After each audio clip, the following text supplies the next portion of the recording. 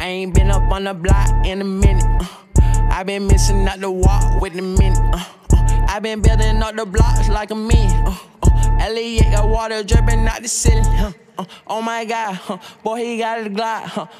Oh my God, boy, that boy on top. What up in this genre? It's your boy Ibskelso coming back with another MX Bikes banger. Now it might be just, threading the needle right here, but as promised, I am coming out with my Kawasaki 250 setup, which I have been really progressing on and I've been working on, and I gotta say, I think I just kind of made it better than what I had before. I changed the drivetrain from 1350 to 1359, and I also changed from the a good rod length to the max rod length. So I changed, I think it was like a 135. I went all the way up to the max of the rod length, and yeah, I just felt like I was lacking in power in some spots, and I kept trying to change the drivetrain, and it wasn't really that. Like, I think the drivetrain was just fine, but if you guys don't know, it's the rod length that literally gives you that little extra, like, weird, like, torque to the back tire at times, where it's like, you don't want to see max performance in different sprocket, teeth, but you do the rod length and it'll give you more torque to the back wheel. So I think that's what I was, like, missing out on, and I ended up going to the highest rod length again.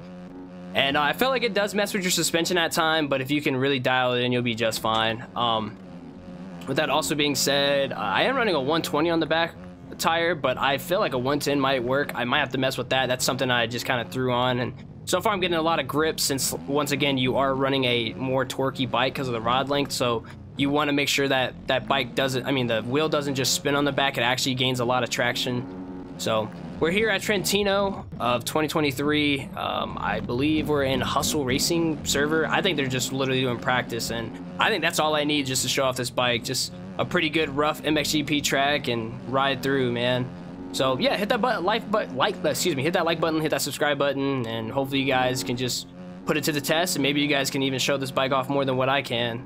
But yeah, I know Smokester's been fiending for a setup for a very long time. I felt like I'd given him a pretty good setup lately, but now it's just like actually putting this, giving out the full Kawasaki 250 setup by Kelso. So yeah, I really hope you do guys enjoy this. I do love the suspension, man. It's top tier. I think you can probably even find different ways to perfect it, but let's go through and see if we can actually run some burners. Guys hitting the 132. I don't know if that's on a 450 or not, but oh, almost front tuck going in there. I haven't really experienced any much front tuck issues, so that might be something new to the game.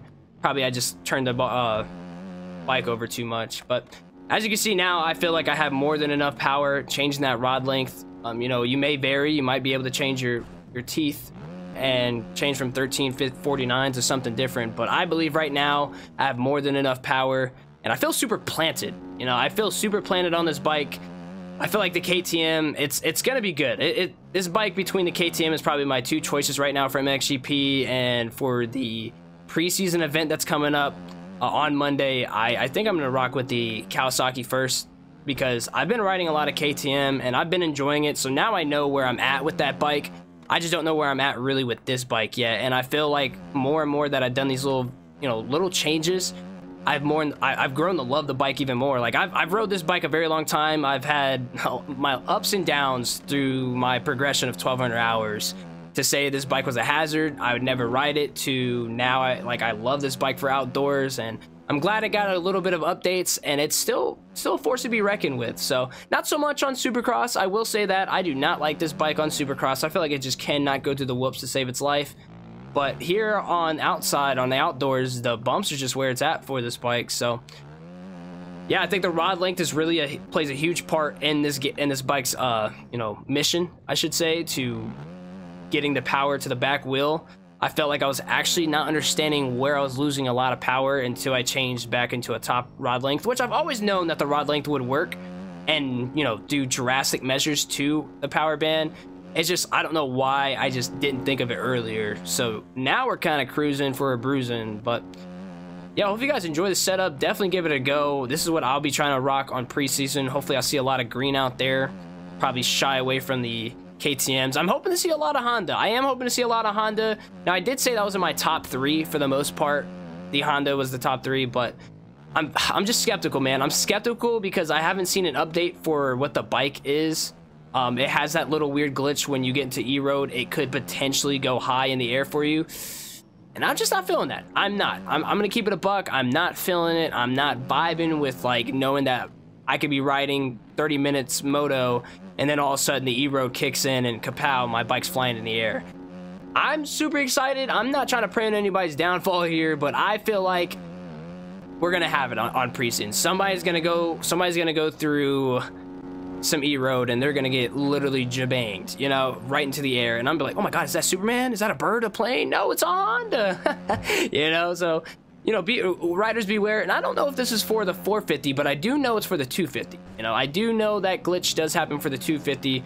So I just felt like I'm not even gonna take the chance. I would love for, I think content wise it'd be amazing, but you know, for actual riding purposes, I just don't think that's gonna be where it's at for me. So, but as we try to tighten up, I feel like I'm riding pretty okay. I'm 9 seconds off the pace. I felt like I just kind of been talking and chilling at the moment as I go down. But I feel like I definitely want to try to run a burner for you guys. But then again, when the camera's on, I'm a little shy. Oh man, but I do like Kawasaki green. I think I'm gonna go ahead and D1 bound myself and sign the papers to riding Kawasaki on Monday. So, oh yeah, let me know down in the comment section if you guys made it this far, if you guys, you know, are excited and praise that like I gave you a setup. I don't know if you guys been fiending for one. I know there's been a lot of talk on other bikes being viable, which I'm happy with, actually, to be honest with you. I'm so happy that the field's not just Honda, the field's not just Yamaha, or, you know, maybe just straight gas. Like, I'm glad there's so many different bikes to choose from. I actually want to take this inside. Yeah, there we go.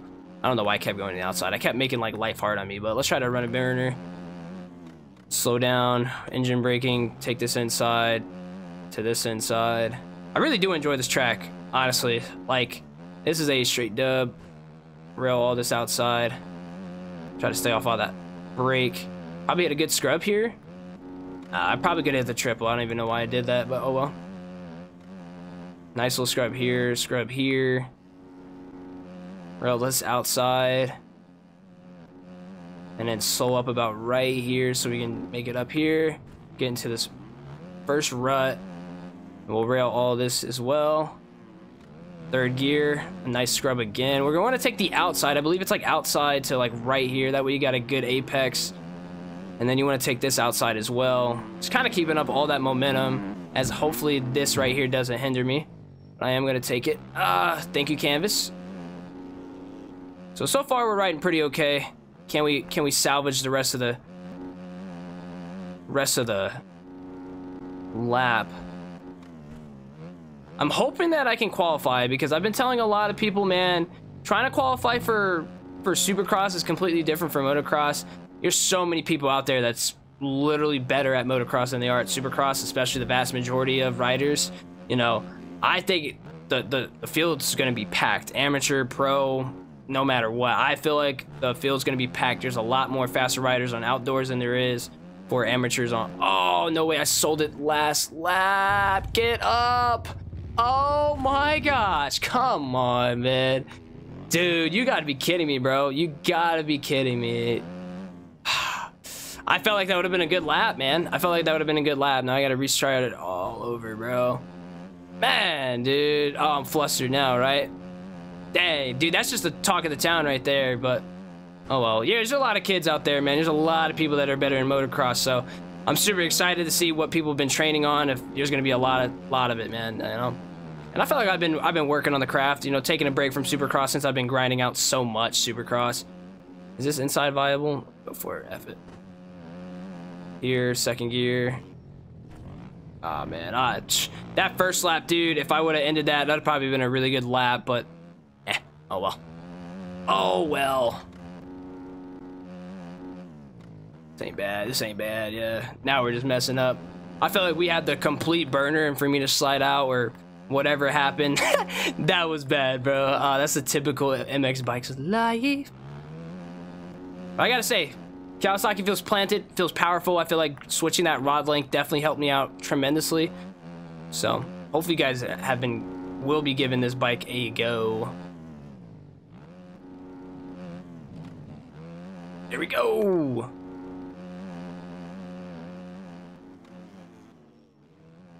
Boom. Boom. feel like we go for one more burner. I feel like, you know, this is our sight lap. We focus up for one more burner. I think we can possibly do it, right? I feel like we can. Like, I feel like I had that one in the books. I don't know what. I think it was that bump right there. That bump literally killed us. Let's go ahead and scrub, or let's go high flying in the air. And not even hit the, oh my gosh. Starting off pretty bad, dude. Gosh dang it. Oh yeah, GG. Never mind, that's the end of the video, boys. Thank you guys so much for watching. I do appreciate it. And yeah, it's your boy Ibskelso. Hope you guys enjoy this. See you guys in the next one. Peace.